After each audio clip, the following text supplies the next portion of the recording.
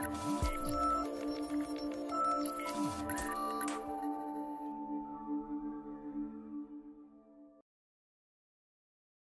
name is Paul Hardy.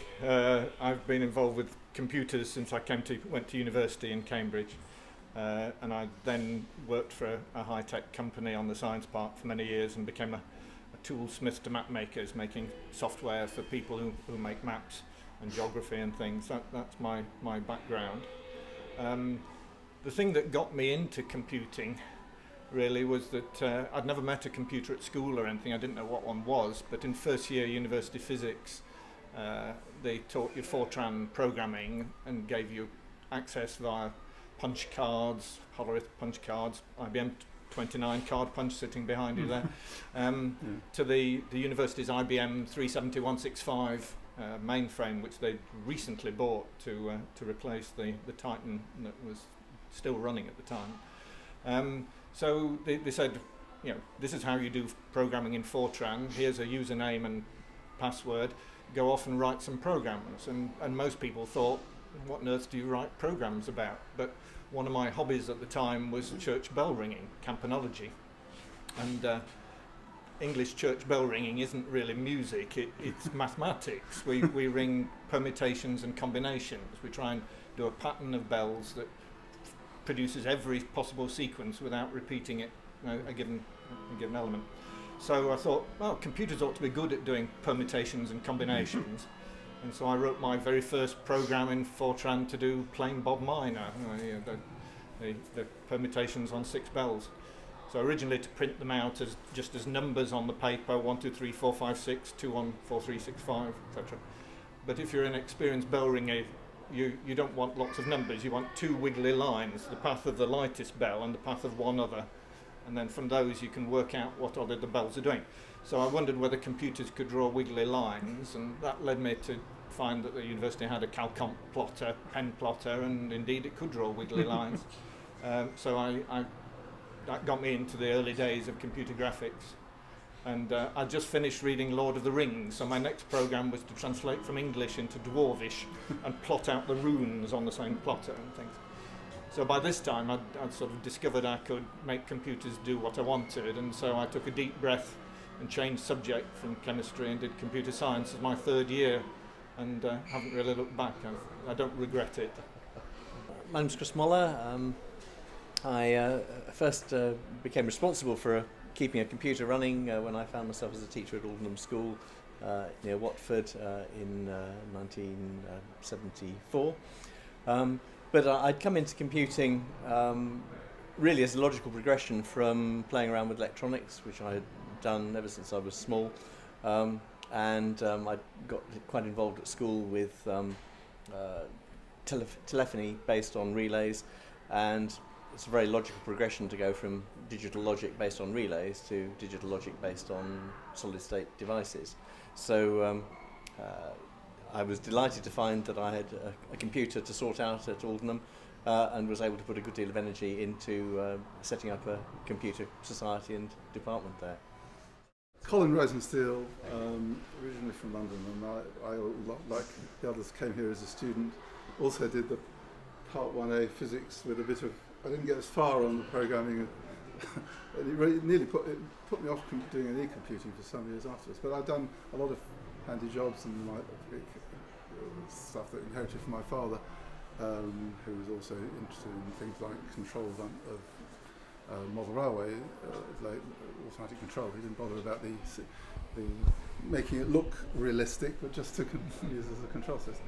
But and I actually had some electronic kits. I had one with a valve, which came after the one with transistors, which seemed more useful, and about all I could do with them was a radio, which didn't work too well. So that was not terribly exciting. But it was getting into computing at work when we bought in a Redifon key-to-disk system, which could program, I discovered, and it solved one of my problems with my interest in elections, in how to format the output in tidily to make it easier to make it more readable. I'd also got an interest in the single transferable vote form of proportional representation elections, which the student union introduced while I was a student, and I used to help them count their elections first time in my last year as a student, and then for the next 40 years afterwards. And we started purely with pen and paper to help do the calculations there. Tried an electronic calculator in, I think, 1973 we had that, and that was helped to again control the process, make sure we didn't make mistakes. And I saw the ZX81 when it came out as a realistic way to learn to program in BASIC and write a program to do that, and I did it, and we actually used it in anger. Well, we used it while I was still developing it in 1981, which was a bit chaotic and overran horribly.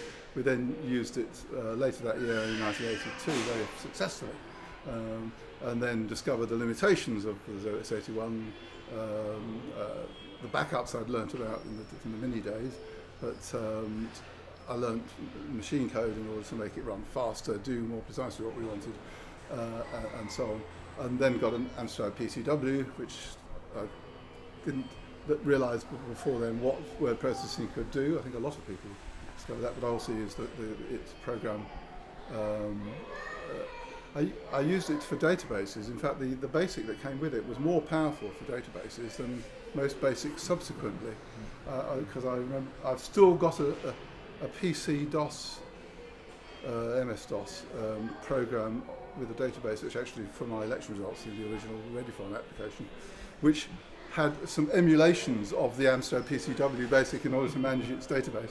And it's just so long ago that I wrote it, and it doesn't need any annual maintenance. I still have to use it, and of course in 64-bit PCs, it's a bit of a pain to run a 16-bit program.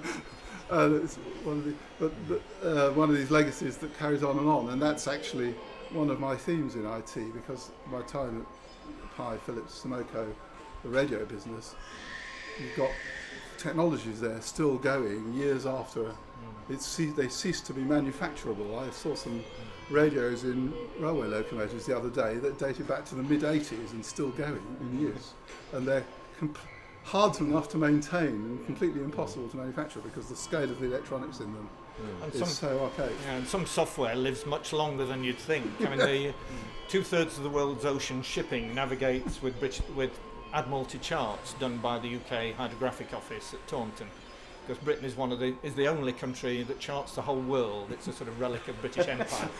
But they're still using software that I and my team wrote when it had its last major rewrite, I think in 1983. Ran on VAXs and then alphas and under VMS. So some software is very long-lived and has a lifetime. One of my previous lives, I was the sales manager for graveyard chips for Texas Instruments, and one of the challenges with keeping all of this wonderful set of kit here running is that when you've used up all of the old chips, that is it. You cannot recreate an integrated circuit made in the 1970s using modern equipment. You basically need to design the chip again from scratch. So one of the things which I got involved with was so-called all-time buys, where you say, okay, we're going to make a final batch of these chips and tell us how many you want for the rest of time, and we will make them for you now, and that is it. And actually that applies to all semiconductors. So that is a real issue about the longevity of highly integrated electronics. I remember one story where I got a phone call one day from somebody in California. They had, in the 1970s, designed a chip from Texas Instruments costing 20 cents into some large machine without a moment's thought. And now their last of these machines had the chip blow up, and they would fly anyone anywhere in the world to get this 20-cent chip. And I couldn't find them one. So that is a real concern about all of the kit that's here. One of my interests is the railways, and I had exactly a parallel conversation with my then ex-colleague after I'd left Sumoco, whose job it was to sell radios to British Rail. It still was. No, it was after privatisation, so Railtrack then. And this is for radios used for radio signalling, which was quite an advanced development on the roads at that time, and mostly in the Highlands of Scotland. Also, the pioneer was in Suffolk. And they'd used a standard Philips radio system, sophisticated one, from about 1980, perhaps a bit later. Sorry, perhaps even 1990. But they just realised they wanted some more. And he said to them, sorry, even at the ridiculous prices you're willing to pay, we can't afford to make them now. And the trouble with something like a highly regulated industry and safety conscious industry like the railways is that the kit that's been approved and been tested is that specification, which is no longer makeable. You could re-implement it in more modern equipment. Presumably your 20-cent chip could be produced in emulation somewhere. But it wouldn't FPGA you can do most things, can't it? And there is now a little cottage industry that goes around the country finding these old Philips radios, FM 1000 radios, and repairing them and putting them back into trains. Yes, I remember I had to do a project for London Transport once, and the spec for the electronic design they wanted from me was it had to be maintainable for 40 years. And that meant that I was restricted to using relays. I couldn't use anything more modern than a relay. And eventually they relented and said, well, actually, we're going to change our standard. We're now going to say the electronics only needs to be maintainable for 25 years, which meant that at long last I was able to use 74 series TTL, because that had actually been around for 25 years and therefore might go on being around for another 25, possibly. The same is true of software having long life. I went on, the company I worked for, LaserScan, started with PDP-15s and then PDP-11s, but moved on quite quickly to VAXs running the VMS operating system, Open VMS, as it came later, and that which was quite a long-lived system. But the VAXs got embedded in all sorts of expensive, very expensive systems, factory systems, making things, stock exchanges, all sorts of embedded special purpose systems. And long after DEC had stopped making VAXs and moved on to alphas and then Compaq and HP doing integrity, and you could still buy a new computer to run VMS on. There are still people who needed, not just wanted, but needed to run VAXs, because to replace the VAX would require replacing a $20 million whole factory, because it was so much at the heart of it. So longevity of computing, people think of computers as throwaway things, and a lot of them are, but there's a sufficient number that aren't, that longevity is important. Yeah, the problem with the railways, as you say, the time scale over which the kit lasts, the hardware, is totally different to that for which both the electronics hardware, but even more so the software lasts. But one of the saving graces is the rise of emulation, virtual machine things. Particularly, you're probably aware that there's a piece of software called SimH, the historic computer simulator, written by somebody at DEC, that will run on a PC or laptop or a Linux thing, and will absolutely perfectly emulate a whole range of computers, including PDP-11s and VAXs and other things. And so before LaserScan collapsed, I got a disk image from the VAX there, put it into a single file these days on an SD card. I can plug it into a Raspberry Pi and boot up SimH and a Linux on the Raspberry Pi. And even with the Raspberry Pi is not the fastest computer in the world these days.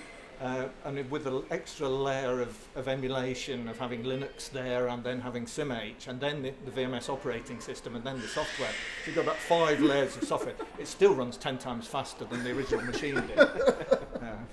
But that's good, because then you can run these old operating systems without needing the old hardware necessarily, if it is a pure software solution you're looking for. Chris, you were doing the same, weren't you? You've got there is a simulator for this that's written by Terry Froggatt in 1996, and that runs on a PC and runs rather faster than the real thing. You could put a card in a PC that made it look like an Apple II, because the first programmable radios at Telecom were programmed with Apple IIs, and then you couldn't get Apple IIs anymore. So you could put this card in, and that would then talk to the radio as if it was and run on IBM PC. I actually used that to help a voluntary organisation who'd got a database on an Apple to get it into a PC format. Yes, but it couldn't read Apple floppy disks, could it? No, it was quite reading, and I learnt an awful lot about the Apple disk format in the process of doing this conversion unintentionally. But the other thing that we're not talking about is communications. Oh, yeah. How fast that does.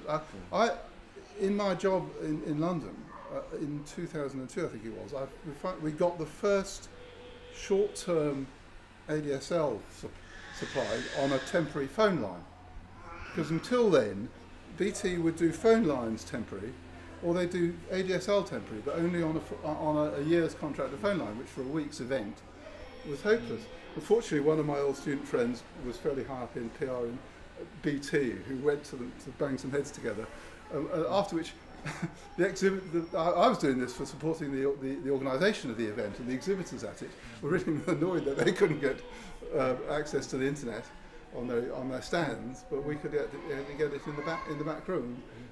But over the next 2 or 3 years, the situation raced ahead, and finally, any properly equipped exhibition centre had a leased line and a LAN. But at that stage, there was none of this, even in quite modern locations like the Bournemouth Centre and the Brighton Centre. Well, there's still a few places that are relying on telex. I mean, not many, but 75 board. Facts, that's true. Yeah.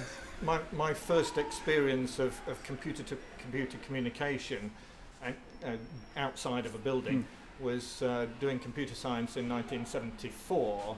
We had to do some programming of an equation solving software that would only run on a particular machine in Utah, in Salt Lake City in Utah.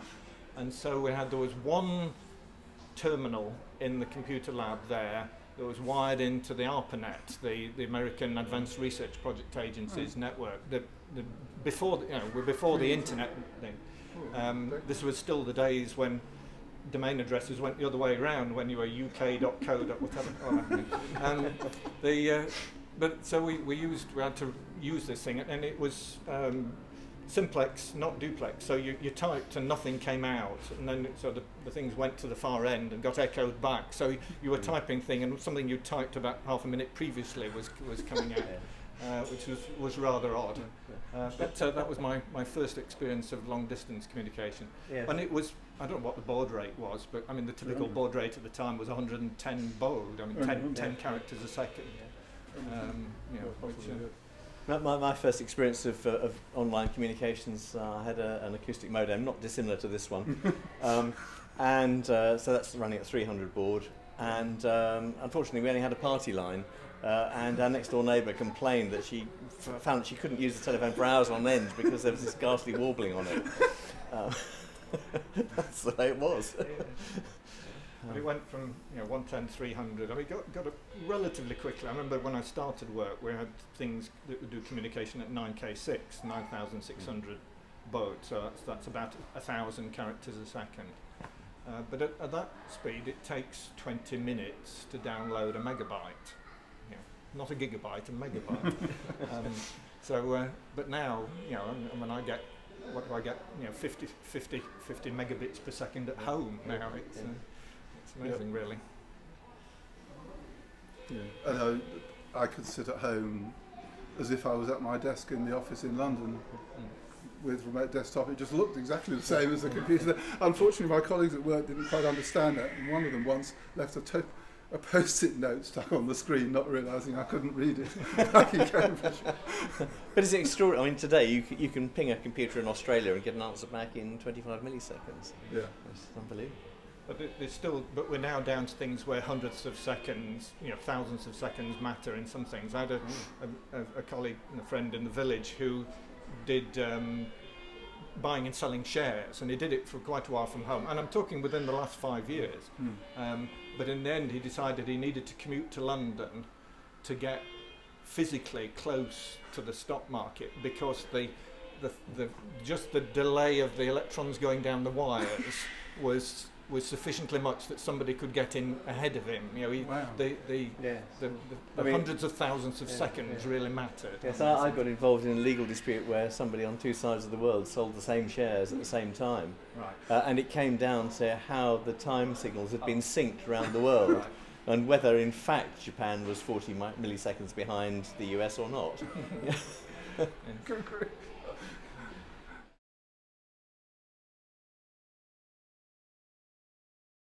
My elder daughter, who's now 29, learnt to use an Amstrad to play games on from a very young age, including the bit about waiting for it to beep, taking the disc out, turning it over and putting it in the other way around. And she loved that for quite early on.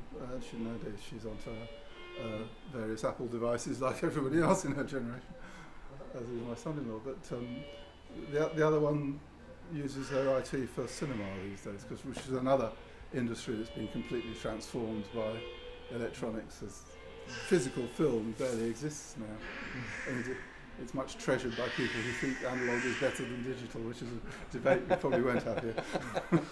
You know, we start off teaching kids about binary and hexadecimal and stuff like this, and they get bored so quickly because they want to be out there programming apps on an iPhone. And somehow if you start with hexadecimal, you're never going to get to apps on an iPhone, are you? And I don't know how to solve that, because you need to have some understanding of the basics. I see a lot of people nowadays, really quite intelligent people, who make ghastly mistakes in what they do because they treat whatever it is they're using as a black box. They have no understanding of what's inside it. They just treat the spec of, okay, if I put this into this box, that's what I'll get out. Yeah. And without understanding what's going on inside, you can easily go off the rails when the thing doesn't behave quite the way you expect. And you have no way to diagnose what's going on inside if it is just a black box to you.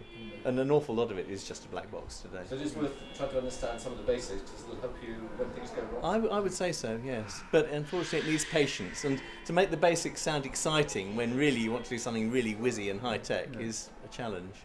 The other thing about IT I found supporting computers is sometimes they are infuriatingly illogical as well. But my colleagues used to get really upset. So my printer's not working. I went and looked at it, but it's working for me. Obviously decided because the IT man was there, it would now work. But there's no logic in this. I think if you ask the question differently and you say, what will we in 25 years' time be wishing that we had said today, you get a rather different sort of question. And I think that we will look back on the time now and realise that actually we gave away all our data. You know, the big data sets that people like Google are creating are going to give them enormous power over us. And I don't think we have any concept of what we're walking into there. I think I was very privileged in a couple of ways. I mean, we as a generation were... I was a programmer for 25 years, and I feel very privileged to have been that, because I was being paid for doing a thing I would have done as a hobby. It's basically solving crossword puzzles. And I was being paid for doing it. Debugging software, people swear at it, but it's fundamentally gripping if you get into it. And programming is creative. You're starting with a blank slate and a few electrons and an idea, and you're creating something that, if you do it right, it's useful. If you do it right, it's elegant, and possibly very long-lived. You can set standards and affect the world. So it really is a privileged thing to be a programmer. The other point, though, is I think we were a privileged generation because we had access. We were forced to have access to the hardware, and to get into programming, you had to get down to the nuts and bolts, because there was no other way to do it. And because of that, you could start from the bottom up and build the knowledge cumulatively, and that's a better way in some ways of learning than starting at the top and digging down and finding some bits and not others. So I'm basically a software engineer, but I got interested in the very early days of home computing, and so I bought an Acorn Atom, the predecessor of the BBC Micro. And at the time, Acorn would sell you a built one for one price, but for somewhat less. They would. It was about £120, I think. It was still quite a lot of money by this 19 whatever date we're talking. 1991? Yes. No, before that. Anyway, living in so I ordered this kit, and I was fairly early in the queue, and so I used to ring them up, and it was meant to be ready by so and so date, and so and so date came, and it wasn't. So it was always, I rang up, and it was always going to be available next week and things. So I got in the habit of once a week actually calling in at the office and saying, is it ready? So in the end, I think Chris Curry got fed up with me and disappeared into the back room, came out with a bag of thing even before they got the box printed properly, and said, here it is, do you want to go and take it away and things. So I got home and laid out the pieces before I started putting it together, and it all matched, except there was one capacitor that wasn't right, and instead of 1 microfarad, it was instead of 10 picofarads, it was 10 microfarads, 1,000 times the capacitance. So I rang up and said, this is wrong, or do I need a new one? And they went off, looked at the diagrams and came back and said, oh, a factor of 1,000 doesn't matter for that one. It's the after electricity goes on, it's the delay before actually doing any thinking, and it doesn't matter whether it's a millisecond or a second. A factor of 1,000 doesn't matter. And I thought it was a lovely concept. But then putting the thing together. And I put it together and soldered the bits and plugged it in, and it was absolutely dead. And I thought, oh. But at least I knew I had resources at work that could put a scope on it. Anyway, I got a multi-tester and just started testing the voltage and found a dry joint on the very first joint where the power supply came onto the board. Resoldered that, sprang up, and it all worked. But doing that taught me a lot about how computers are built and what a processor and memory is and things. And then working with PDP-11s and things where memory was in very short supply, you had to learn about memory management and the importance of memory to speed and things. So people coming in now where your PC's got gigabytes of stuff, they won't bother to learn that, but in some ways therefore they're losing some of that cumulative knowledge building so I think we were a privileged generation in that sense. So does the fact that we've now got the Raspberry Pi and the BBC also bringing out a new processor chip for education, is that going to return people back to thinking on that basis, do you think? Well, I hope so. I mean, the Raspberry Pi is an amazing achievement. I mean, they thought they would ship 100,000 of them, and they've shipped 2 million of the original one, weren't they? I don't know how many they're up to now. So yes, I mean, it's a throwaway computer. It doesn't matter if you break it. It only costs 25 quid. You just get another one. I mean, so in concept, it really is a good starting point for letting people loose on a computer and not worrying if they're going to break it.